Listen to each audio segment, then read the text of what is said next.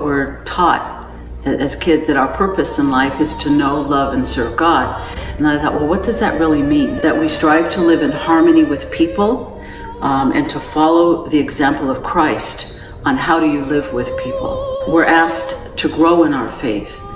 As children, we learn our faith at that age, but then as we grow, I think it's up to each of us to learn our faith at the age that we're at so that we can understand what that faith means to us and how to live it. You don't necessarily have to work for the church. A lot of times people think they have to be, they have to work for the church to be involved, and they don't.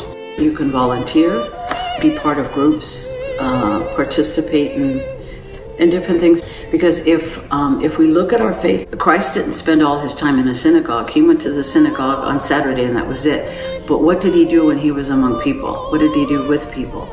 And I think that's what we need to look at. How can we make society a better place? How can we make society kind of live the teachings of Christ to kind of help bring society up to that level?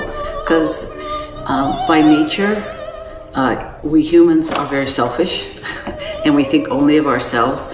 So, and I think that's something most people will fall back into if there's not something to help you raise yourself up.